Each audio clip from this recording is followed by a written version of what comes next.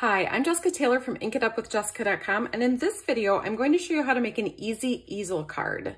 This is a type of fun fold that is easy to make and also fun to display your cards. It props up on something on the inside of your card so that you can put it on display.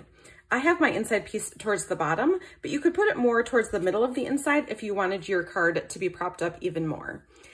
I think this type of card would be really cute with a picture on the front, maybe for a baby card or a Christmas card with your family photo. For your card base, you want to start with a 4 1/4 by 11 inch piece of cardstock. So I'm going to take an 8 1/2 by 11 sheet, turn it and cut it the long way so that it will be at 4 1/4.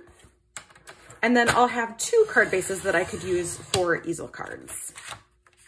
So once I have that cut to 4 1/4 by 11, I'm going to score it at 2 3/4 inches. And then at 5 1/2 inches. If you don't like measurements, you could just fold this in half and then fold it in half again. For the front of my card, I've just cut a piece of pattern paper that will fit perfectly in this little panel down here. And this piece is 2 1/2 inches by 4 inches. So I'm just gonna put some adhesive on that so that I can tape it to the front of my card base. Again, I'm just gonna center it in that lower portion.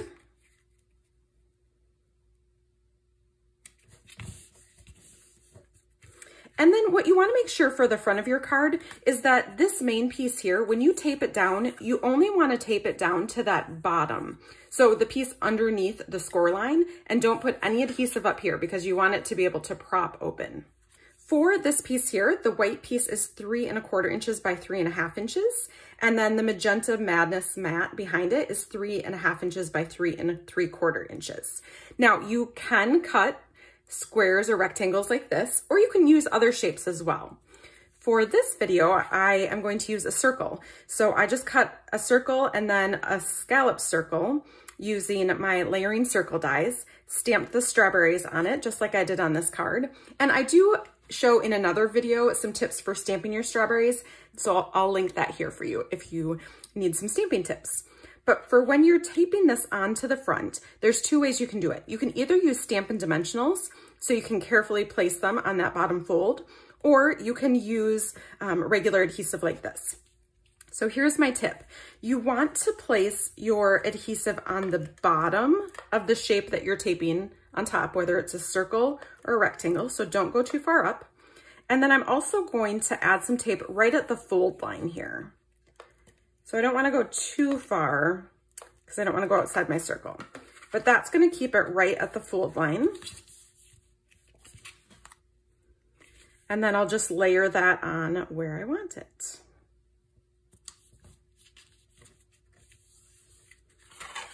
And there, I did it. So I didn't put tape where I didn't need it.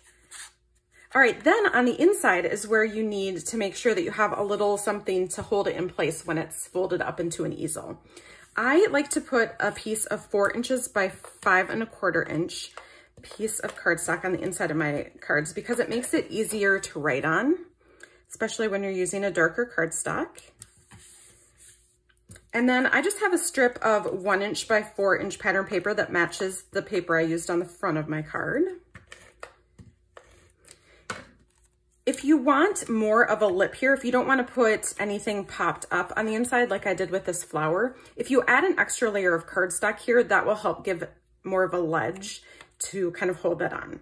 So I showed how you could put it way at the bottom here. You can also put it more towards the middle. And that way, you know, you could write a little message up here, write a little message down here. Okay, and then that's going to prop up more. So you might even want to stamp your greeting down here and then do your writing up top here. Now, you can either have it hold on this, but because this paper is so thin, it's not a great ledge. I'm going to go ahead and put 3 little flowers that I stamped in Magenta Madness, and I punched these out with the Strawberry Builder Punch. I'm going to put dimensionals on the back. This is going to give them that little extra lift to really hold the propped up piece in place. And then you can place these wherever you want.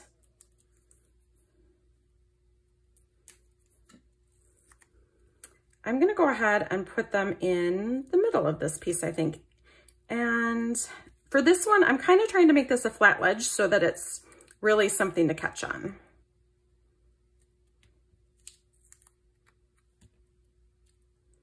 So you could do something like that. And then your easel card will prop right up on those popped up flowers. So how cute is that? I hope that you'll give an easy easel card a try. Happy stamping!